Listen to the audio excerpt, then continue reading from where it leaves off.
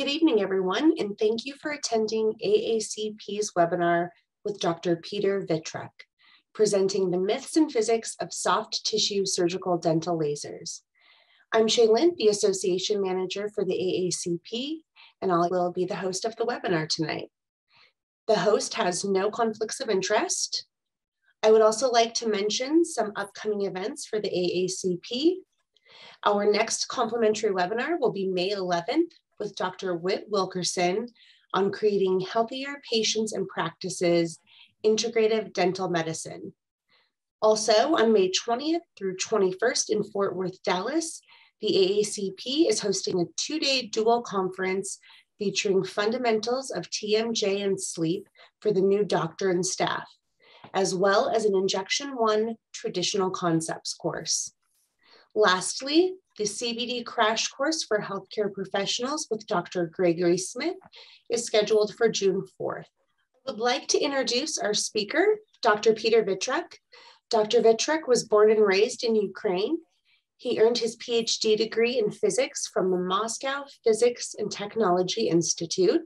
In the 1990s, he held a research scientist position with the Academy of Sciences in the former USSR, and then a Royal Society visiting research fellow position at Heriot-Watt University in Edinburgh, Scotland, UK.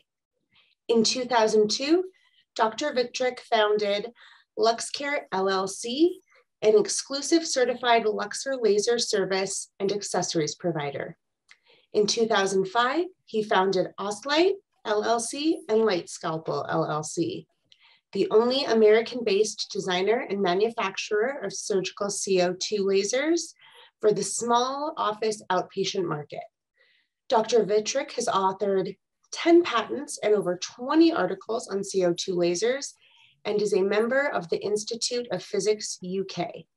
In 2017, he founded the American Laser Study Club, an educational platform that helps physicians, dentists, veterinarians, and practice staff members to excel at efficient and safe application of laser energy in everyday practice.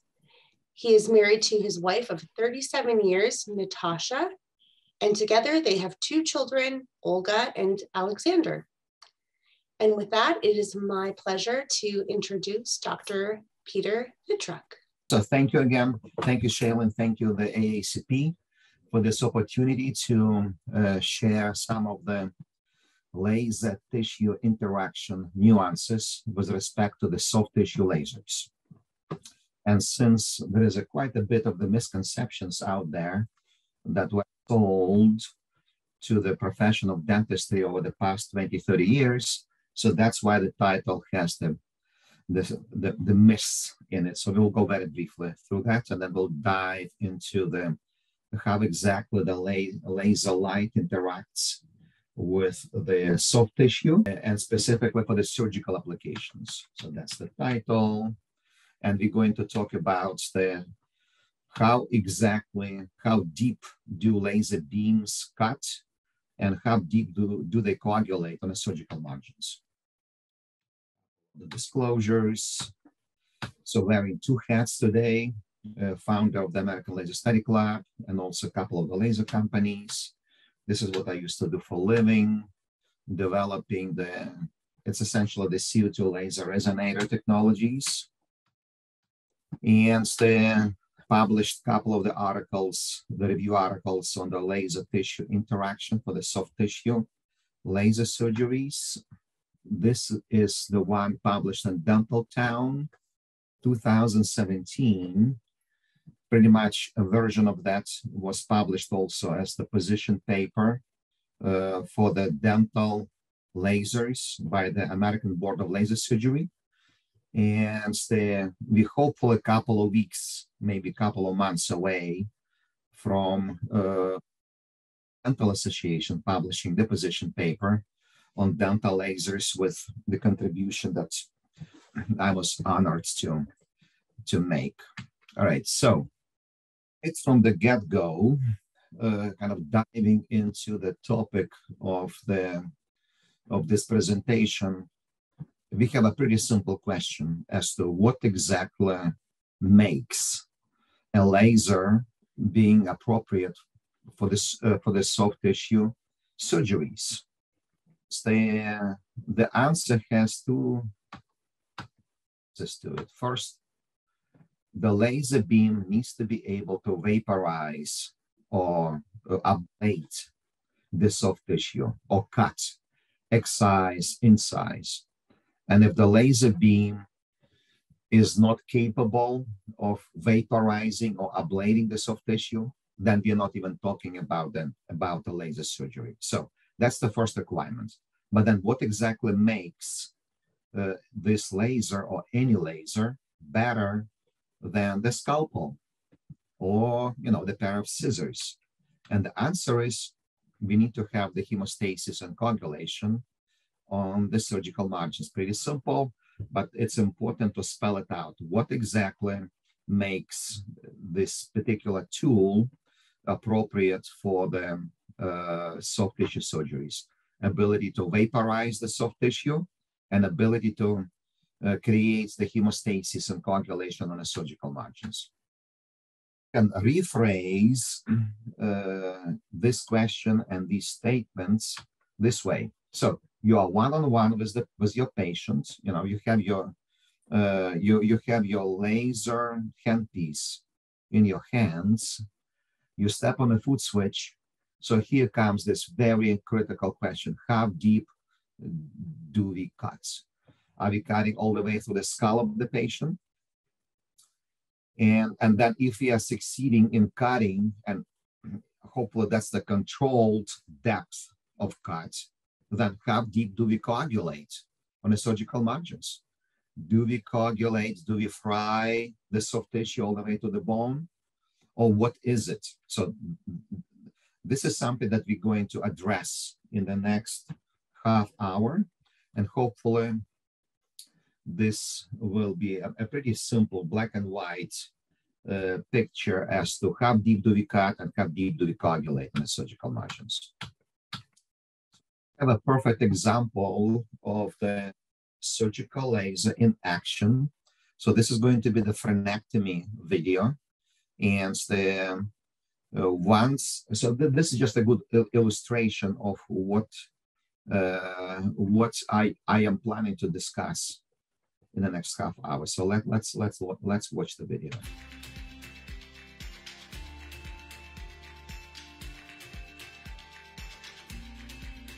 So what you saw in this video, you saw the incision and then release of this tongue tie with the instant hemostasis.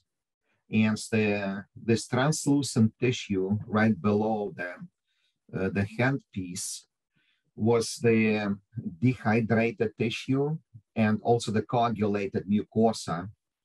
And the part of the the part of how all this works, and you were able to see this laser incision and release in action, was due to you did have the unobstructed view of the surgical site.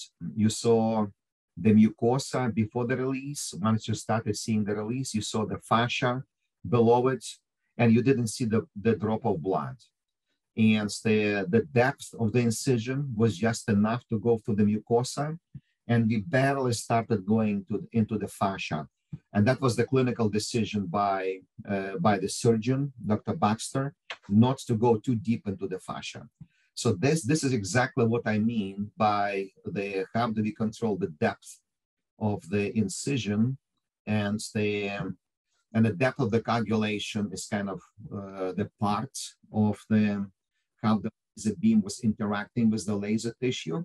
And we will understand in the next 10-15 minutes as to what exactly was the depth of the incision. So understanding that this is, in my view, this is one of the appropriate and the best wavelengths and the laser beam formats for the soft tissue oral surgeries.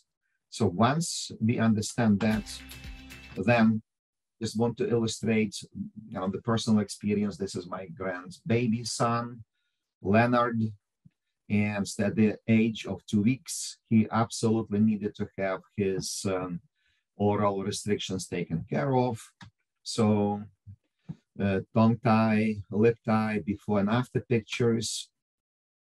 Just like in the Dr. Baxter video, there was just a seconds per site, no bleeding, no discomfort, no painkillers required the next day or even the same night after the surgery. This is the wonderful team at the Health Latch here in Seattle, Dr. Thomas and Dr. Gormley. And this is my grandbaby son, drunk on milk the same night, the same day after the surgery. This is the Thanksgiving last year. All right, so with this introduction, I want to share a couple of the misconceptions as far as the lasers go, and there is no better way to start than just a Hollywood idea what the lasers do. There is about 1 day long lecture why this is not possible, but made a good movie back in the 60s. Death rays shooting from space. The only good thing about that was that the Soviet Union got our own idea about this whole concept of lasers from space, and that pretty much ran down their economy. James Bond laser shooting from the watch. And now we're getting closer to the topic of this presentation, laser frenectomy. If anybody believes that the laser beam out of the glass fiber, we're talking about the diode laser.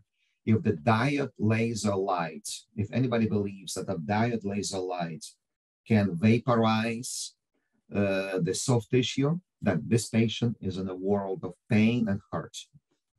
And to further illustrate this point, this is the screenshot from the television program aired in Australia. That was about 2 years ago, 3 years ago. So what we are watching here is it's a diode hot tip frenectomy where we're literally frying the patient to the bone. So if we understand the hot tip, then try to figure out where the blood is coming from. That's the same patient, the screenshot, seconds apart. So neither of these pictures have anything to do with the laser surgery. This was the hot tip frenectomy. And then apparently something went wrong when we did have so much bleeding. And hopefully within 20 minutes, we will understand how exactly both are still possible within the same procedure, for the same treatment for the same patient. All right, so since we stated that the kind of the laser that we want to have for the soft tissue surgeries is the one that can ablate or vaporize or cut the tissue, and at the same time, it can coagulate on the surgical margins, we just instantly have to recognize that there are some types of lasers out there that cannot cut or ablate the tissue and or cannot coagulate on the surgical margins. So we should be able to create a pretty simple quadrant of all of the medical lasers out there with respect to their ability to cut and coagulate on the surgical margins. Top right corner, the type of the laser that's appropriate for the vascular soft tissue surgeries, cutting and coagulating at the same time. Bottom right corner, we are cutting, but we are not coagulating. Examples are the LASIK surgery or the hard tissue surgery. So for the LASIK surgery, when we are vaporizing or incising through cornea, is there anything to coagulate in the cornea? Absolutely not. Same with the hard tissue laser. Is there anything to coagulate in enamel or dentin? Absolutely not. Top left corner, the great coagulative properties of the laser tissue interaction, but no vaporization of the tissue. Great many applications in a cosmetic laser surgery, and also some in dentistry, like the hemangioma treatment. And the bottom right is the perfect example for the photobiomodulation. So on the right-hand side of this chart, we have the ablative lasers, and the left-hand side, we have a non-ablative lasers. So at this point, if we kind of simply recognize there are the ablative lasers and the non-ablative lasers, we are at least at a 50 percentile of understanding the soft tissue laser surgery. Ablative lasers and non-ablative lasers, very different applications. So then how exactly laser wavelength fits into the different properties of how the laser light interacts with the tissue. So very quick note about the laser wavelength. All you have to think is just the color of the light. On the right-hand side, the red color is in the visible range. That's the 700 nanometers, the extreme red colors of the light. On the left-hand side, the blue, the violet colors, 400 nanometers. So why does that matter? Well, believe it or not, almost all of them dental lasers, at least for the soft tissue applications, they can be divided into the simple three categories: 1 micrometer, 3 micrometer, and 10 micrometer class lasers, different units of measure, 1,000, 3,000, 10,000 nanometers. So why is that important? Why do I spend even time on this? So I have two videos to share. So one of them is so this is going to be the laser beam out of the CO2 laser, classical CO2 laser, 10.6 micrometers. The target is the muscle tissue. It's just a poultry from the grocery store, chicken leg. The important things to watch here are the exact numbers. What is the power and what is the spot size of the laser beam? The spot size, think of it simply as how sharp is your laser knife. So in this particular case, it's a pretty sharp, very small spot size, only 1/4 millimeter in diameter. So let's watch the video. So what you see here, you see the instant incision, and you can say, Peter, you're wasting our time. Every child knows what lasers do. That's what they do, they cut. Well, next video, same tissue, same power, same spot size. We just changed the wavelength. So let's see what's going to happen. And the absolutely no incision. This tissue could care less about this expensive $10,000 laser beam. As you can see, there is absolutely no cutting. So the summary here is that there is something extremely profound about the laser wavelength. So the next couple of slides and couple of minutes is going to go over how exactly the color of the light or the wavelength interacts with the tissue, and not just any tissue, but here we go, water. Why water? At least 80% of the soft tissue is actually histological water. So if we don't understand how the laser light interacts with histological water, there is absolutely nothing to discuss about the laser surgery. We might as well all go home. So let's try to understand what's happening with the laser light interacting with the water. And the single most important set of data helping to understand the laser surgery is a so-called absorption spectrum. On the horizontal axis, we have the wavelength or the color of the light. That's why it's called spectrum. On a vertical axis, we have the absorption coefficient, or you can think of it as the absorption strength.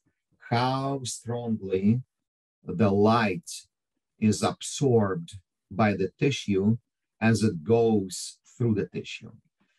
Horizontal axis is logarithmic, which is super important. So if you look at the very bottom of the vertical scale, and then you go up, you have the, hopefully you can see my mouse as I'm moving it up. So the changes are very profound as you're moving from bottom to top. So why am I showing it? Here's why. So if you look at the strength of the absorption in the visible range of the wavelengths, the rainbow colors here, you look at the horizontal axis, these numbers are extremely low, which is, so let me also mention that the lower those numbers, the longer the light can go through the tissue.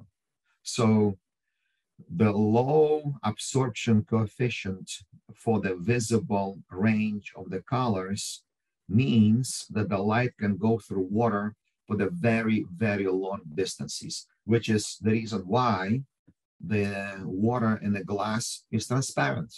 When the light in the visible range of the wavelengths is going through water, 3, 4, 5, 10 inches of depth, there is almost no absorption at those wavelengths. So we perceive the water as transparent. So then we look at this small, at the dip in the absorption spectrum. So one thing we can say about these wavelengths and these colors of the light, that you cannot find any other colors of the light that have weaker absorption, or the colors that go through the water for the longest distances, which is why the world underwater looks blue. All the other colors are filtered out. So far, I presented to you that all of you already know from your life experiences, from some of them high school physics classes. So far, we can understand how the optical properties of water, at least in the visible range, translates to what we see around us. Very weak absorption means the light travels for the long distances. So now if we were to choose the infrared color of the light, which is a diode laser, definitely a longer wavelengths and greater absorption, but still not too much greater absorption coefficient. So let's see what's going to happen. And this droplet of water just does not care about a $10,000 laser beam, as you can see. So that's the point about the diode lasers not really having much of the impact on the most dominant component of the soft tissue, histological water. So let's change the wavelength. We're changing it to 10,000 nanometers or 10 micrometers. So this is going to be the CO2 laser. And let's see what's going in this video. And so what we see is the very efficient vaporization of water. So right here, we kind of at the 90th percentile mark of understanding the soft tissue surgery. We are vaporizing histological water. So a few more slides that are going to go after some other components of the soft tissue: melanin, hemoglobin, oxyhemoglobin. And the important note is, for the purpose of this presentation, we don't really care about the melanin. Melanin resides in the epithelium, but if we are performing frenectomy, we are going through mucosa. So yeah, we had to go through the epithelium for the split nanoseconds, and then we are working in mucosa. There is no melanin in mucosa. So forget about the melanin. So we are looking at the absorption spectrum of the histological water and the histologically relevant presence of the hemoglobin and oxyhemoglobin. Now we're able to put all of the commercial laser wavelengths on this map. So all of the diodes belong into this range around 1,000 nanometers. And the absorption strength is still extremely low. With hemoglobin, oxyhemoglobin, or without it, is very low. So now switching to the CO2 laser wavelengths, both the classical 10.6 and the newer 9.3. And here comes that eureka moment. Ballpark 1,000 times stronger absorption strength for the CO2 laser wavelength relative to the diode laser wavelength, which explains why the CO2 lasers are in the class of the ablative lasers. So there's another class of the laser wavelength, which is the erbium laser. On average, it's about 10 times more efficient for vaporizing water, just because it's the 10 times stronger absorbed by histological water. So here's the summary: ablative and non-ablative lasers.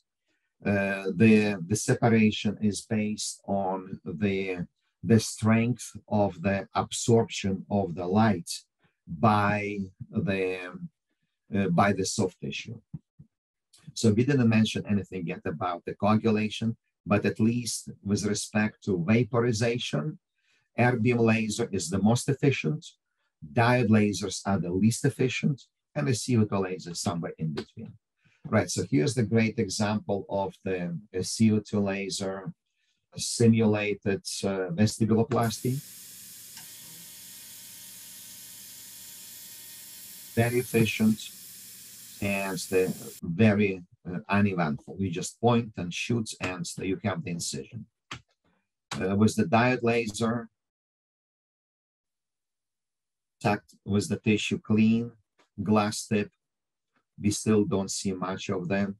Very boring video if shown to physicians or even veterinarians, those who use the laser, the surgical lasers. But it's kind of shocking for dentists who might be confused as to why exactly, the most popular soft tissue dental laser is not capable to cut the soft tissue. And the explanation is coming up in about 3 to 5 minutes. So what you just saw, there was no cutting, no ablation with the diode laser wavelength, near infrared range, around 1,000 nanometers. So now let's try to facilitate some kind of the interaction of the diode laser wavelength with the tissue, with the soft tissue. And the way to do so is to increase the hemoglobin concentration. And so this is the fresh cow liver, and still absolutely no action at all. Hemoglobin, oxyhemoglobin rich soft tissue, and still we are not cutting. And now here's the trick. So this is right now, there is the introduction of the concept of the laser fluence. And so the fluence is, and we will use this concept in about 15 minutes from now to explain how deep lasers cut. So the fluence is simply the laser power times the duration of the time that the laser beam is shooting at the target divided by the footprint area of the laser beam. So power times time divided by the footprint. The easiest way to increase the fluence is simply hold the laser beam stationary on the tissue.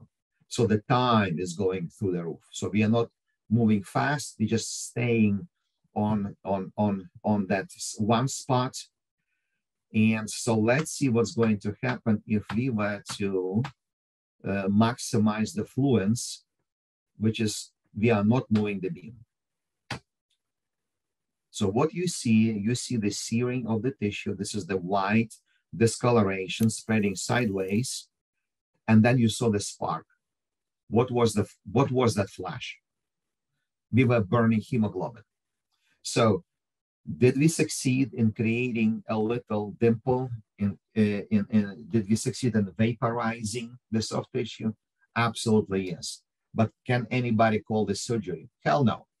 So that was just a sheer torture for the patient with the massive thermal damage, collateral thermal damage.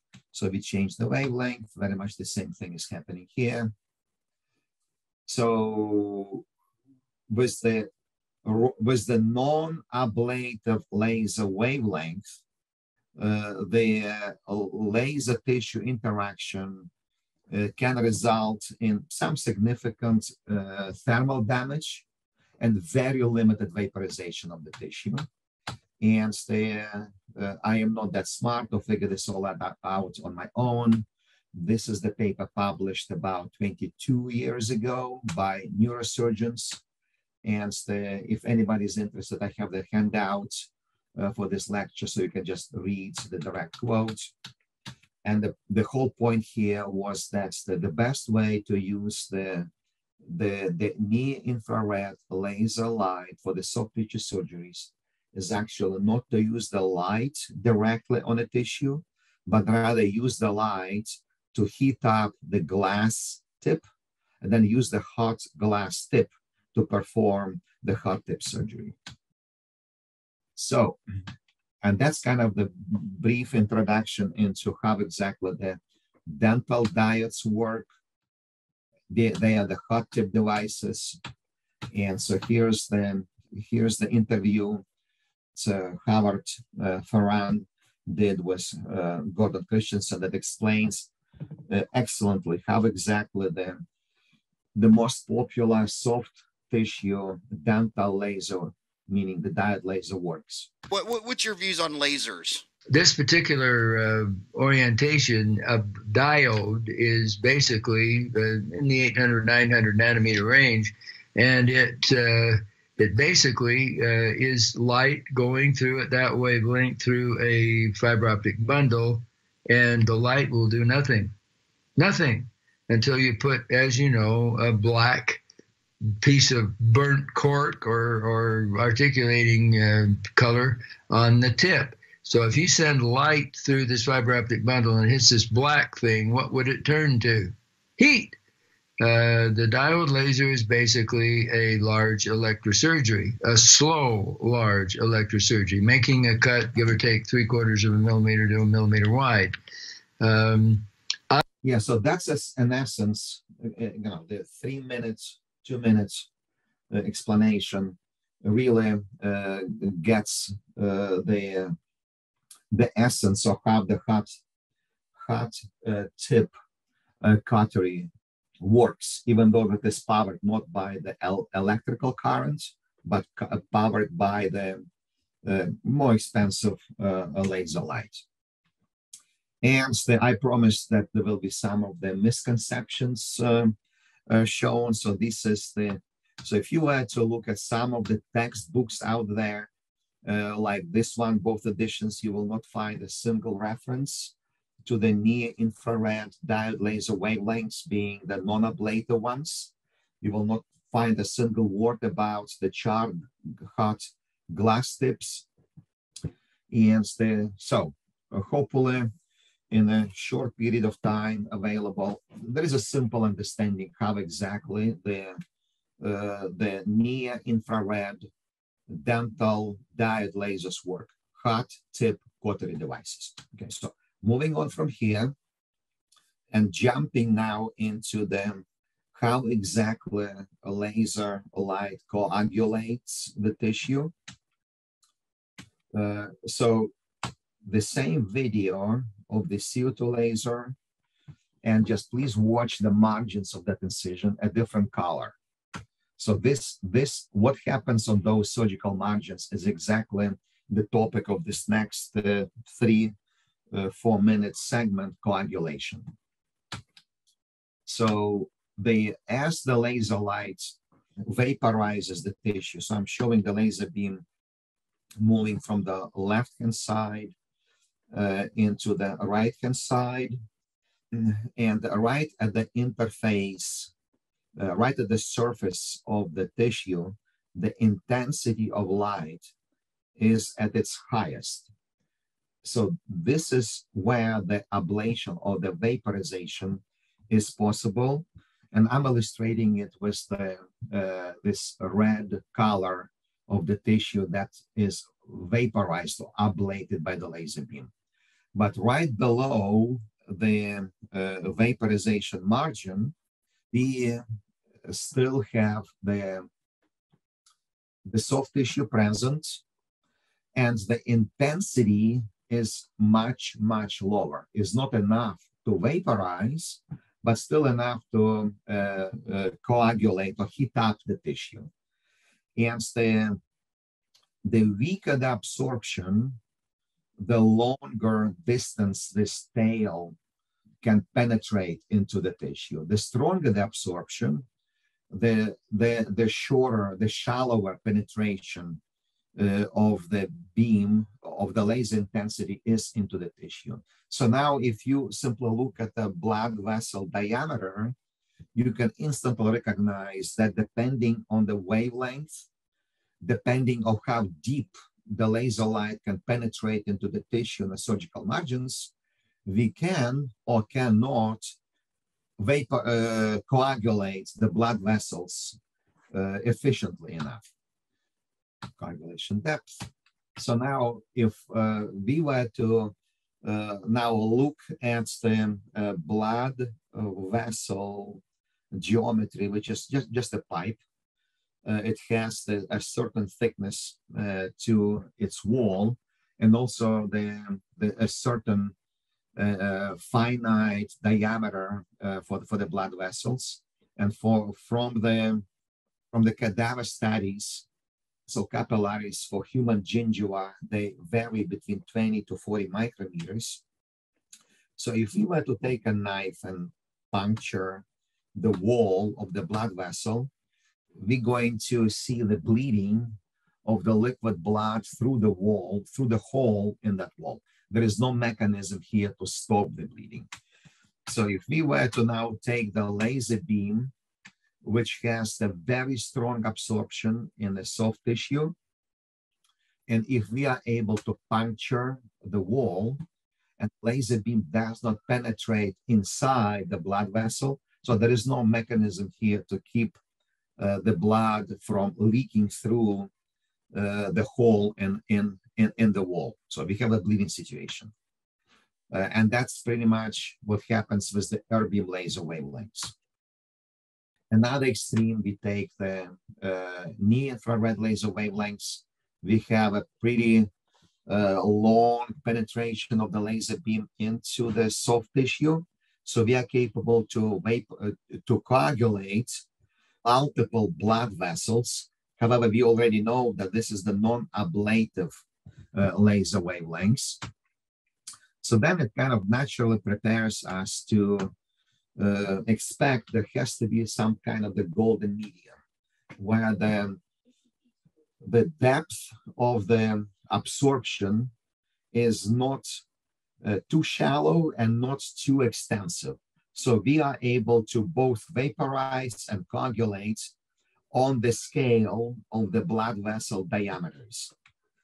And that would be the ideal laser wavelength for the vascular soft tissue surgery, with the blood vessels of having the diameters, kind of the ballpark, the depth of the absorption of that laser light in this tissue.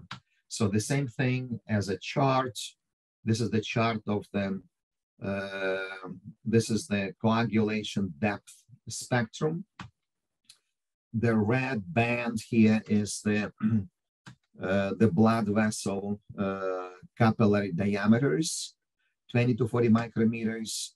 Erbium lasers, do they coagulate? Absolutely yes. but they just don't coagulate deep enough, which is the reason why you will not find erbium lasers in vascular soft tissue surgery outside of the dentistry. So looking at the near-infrared diode lasers, great coagulators. And then we have the CO2 lasers, both the classical and the newer wavelength. And here's that, you can call it a eureka moment, an explanation why the CO2 laser surgery on a vascular tissue is so uneventfully efficient and bloodless. The depth of the coagulation is just 2-3 times the diameters of the blood vessel capillaries. So now if we were to look at so the next couple of slides, they kind of, let me just go into kind of the rapid fire here. The whole point here is that if we can use the long pulse lasers, we can extend the depth of the coagulation simply by allowing the heat from the irradiated tissue to escape into the deeper tissue. Okay, so at this point, let me just summarize that just understanding the absorption properties of the light in the soft tissue, we can have a pretty good understanding what makes the difference between the ablative and non-ablative lasers. The lasers with the strongest absorption, they are the ablative lasers, CO2 lasers and the erbium lasers. And then if we were to look into the coagulative properties, then the lasers with the too strong absorption in the soft tissue, then they do not make a good coagulators because they penetrate just simply too shallow into the tissue. So understanding the impact of the wavelength on the ability to vaporize the tissue or not, and the impact on how deep we can coagulate, that can explain why the erbium lasers are the best cutting lasers, and the diode lasers are the least effective lasers for cutting the soft tissue, and the CO2 lasers are kind of somewhere in between. Looking at the coagulative properties, the CO2 laser is the one that can get you both cutting and coagulation at the same time, which explains why the CO2 laser is the laser of choice, not just in soft tissue dentistry, but also outside of the dentistry in all of the vascular soft tissue procedures. You can vaporize efficiently and still have just enough coagulation on the surgical margins. But now I did not say anything yet about how deep are we cutting. So this next couple of minutes will be all about the depth of the incision. So regardless of the target of for the laser beams, the depth of the vaporization or the depth of the ablation, depth of the cut is all about the fluence. I briefly mentioned the fluence concept about 20 minutes ago.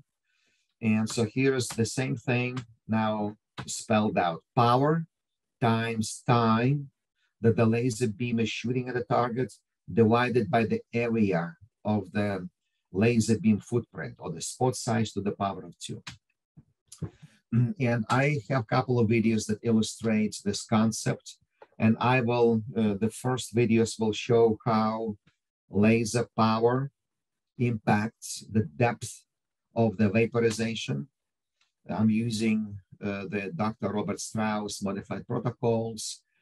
These are the videos of how deep the laser beams cut on acrylic blocks. Strauss is on the left. In the middle is the inventor of the CO2 lasers. And so again, so this is a simple formula.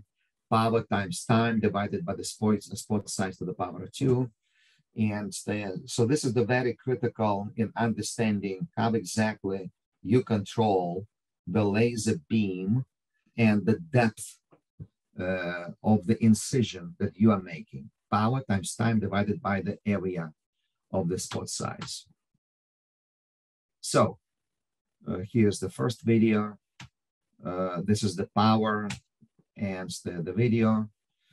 It's kind of very self-explanatory, no need for too many words here. So now let's double the power. And what we see, we double the depth. 3 times the power, ballpark, 3 times the depth of the incision. So far, so good. So now let's test the impact of the duration of the time that the laser beam is shooting at the targets. And what do we see? That's the depth with the 500 milliseconds. Now for the shorter pulse, we are cutting not as deep, and you get the idea. The shorter the pulse duration, the shallower the incision. Yep, so far so good. The video just illustrates the whole concept of the power times time divided by the area. So now is probably one of the most important videos in this presentation. So this is where we will try to cut to the same depth, but using different geometries of the beams, laser beams. So we will start with the very large diameter of the beam. So think of it as the dull knife. So let's watch the video, and it's a very long pulse. So let's watch the video. And what we see is that we wanted to incise to this depth, and there seem to be a lot of the collateral damage sidewise. So now let's reduce the spot size in half. So the area is the 4 times smaller. So ballpark, we have a 4 times shorter duration of the pulse. So we just inflicted the same depth of the incision, but the patient experienced the laser beam for the 4 times shorter duration of time. And as you can see, there is so much less collateral damage spatially, sidewise. So now, if we were to choose even smaller spot size, so this diameter has about 10 times less area of the laser beam. So we're choosing the 10 times shorter pulse. And let's see if we can produce the same depth of the incision. And what do we see? Boom. So you can imagine how much less collateral damage is done to the patient, and for how much shorter the procedure can be if you're just choosing the proper fluence with the smallest possible diameter of the laser beam. So, but how all this actually translates into the surgical, the practical situation, because now you have the moving laser beam. So let's look at this formula again: power times time divided by the area. I rewrite it as this way: spot size times the spot size. And so the ratio of the spot size divided by the time that the laser beam is shooting at the target, that's your hand speed. So I can rewrite this thing in this way: the depth of the incision is proportional to the power divided by the spot size and the hand speed. And so now comes the most important kind of outcome from this presentation: how exactly you control the depth of your incision, be it a frenectomy, operculectomy, gingivectomy, you name it, skin resurfacing. So who controls the power? Well, you do. You put whatever the number you want on a control panel, but does not change during your incision or excision. Now, who controls the spot size? Well, that's the hand piece. You are not switching between different hand pieces during the single incision. And here comes the most important parameter, hand speed. Who controls the hand speed? You do. So how much simpler the laser surgery can be than you practicing a steady hand speed. So let's illustrate the impact of the hand speed on the depth of the incision. Acrylic block again. About 1.5 seconds was the duration of this incision. Now let's slow down the hand speed. Let's time it about twice as long it took us to do this incision.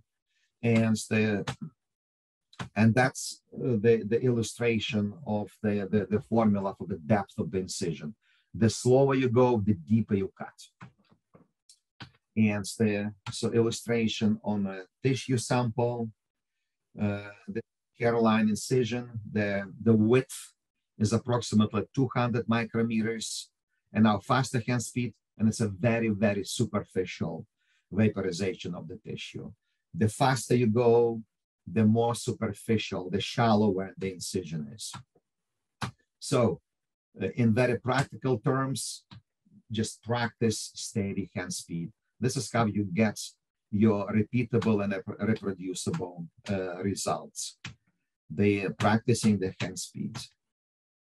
I'm gonna just mention that's so if you think about the presets or so-called presets, say for frenectomies, the whole point here is that there is no such a thing as a preset. It all depends on your personal preference for your hand speed. If you naturally always want to go fast, your power is gonna go up. If you prefer to work very slow with your incisions, you will be using the lower power. So this is why for frenectomies, the power settings, they vary from approximately 0.5 watts to about 2.5 watts, 5 times the difference. And in the very beginning, I showed you Dr. Baxter, 3-second frenectomy. The secret behind the scenes, Dr. Baxter likes using the higher power.